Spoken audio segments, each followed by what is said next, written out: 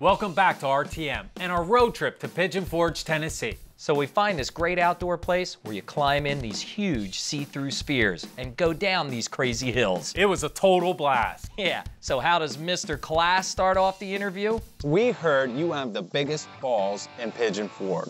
That's been said before, for sure. I've come up with a couple others. I'm trying to get there. We got our new shirts on. Right? OGO. What does it mean? What's it stand for? OGO is Outdoor Gravity Orb. It's an 11-foot ball, then it's got a 6-foot interior ball, and it's held together by like 120 nylon strings. So we just climb in them and they roll us down the hill, right?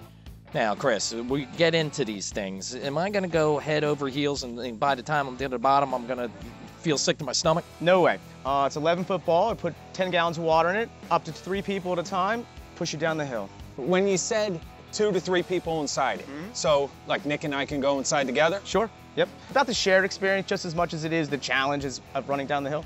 Look, we're close. Oh, we ain't that close. Hey, I'm saying separate cabs. Oh, I was hoping you'd say that, be honest with you. There's 3 different platforms at OGO. Which means 3 different rides. And 3 different rushes. We have the red track, which is a funnel. It's 2 or 3 people. That's our newest attraction. We just added that last year. It's become our most popular ride. On the far side over here, we have the orange track. That's our extreme zigzag. That's 1-person ride only. And then down the middle, we've got the fast tracks where you can take the challenge and try and run the whole hill. 5 people have done it since we've opened. Now everyone knows we're athletes. But we'll save our strength and this time stay seated on these runs. Hey, are we supposed to take our shirts off for this? Let some people wear their shirts Yeah, as well. I don't think the American public is ready for that, so I'm going to keep mine on. Then you'll be fine. I'd have to say ditto here, buddy. I ain't taking mine off and just getting fan mail. What happened to you, Nick? Why do you look like that? Really let yourself go. I don't need that.